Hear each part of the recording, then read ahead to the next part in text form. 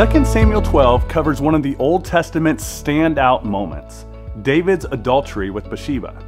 David, a man who is widely characterized by his faithfulness to God both before and after this event, is shown here having fallen from grace. Now, there are many lessons that we can learn from this part of God's Word, and the first is this: even spiritual giants can fall. As great as David was, he was still a man prone to temptation and sin. And sometimes we put too much stock into fallible men and women.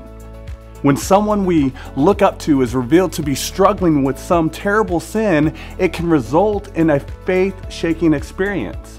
And this is why we should never put our faith in men, but in Christ Jesus alone. We also see here that everyone needs a Nathan, someone in our life that is willing to do the hard thing and hold us accountable when we're veering off of the spiritual path. James 5:19-20 reminds us, brothers and sisters, if someone among you wanders away from the truth and is brought back, you can be sure that whoever brings that sinner back from wandering will save that person from death and bring about the forgiveness of many sins. Do you want to be someone like that?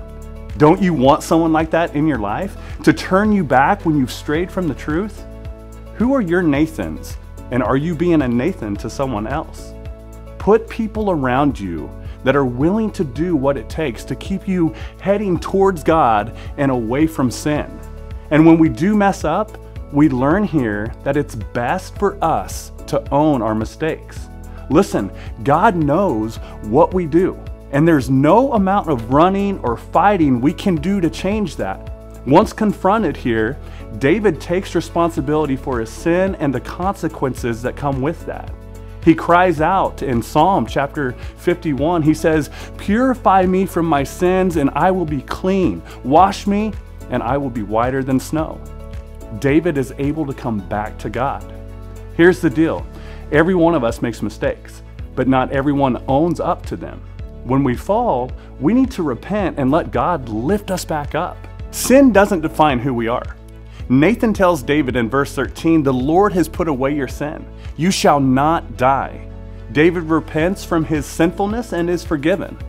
This event is certainly a stain on David's life, but he isn't remembered for it.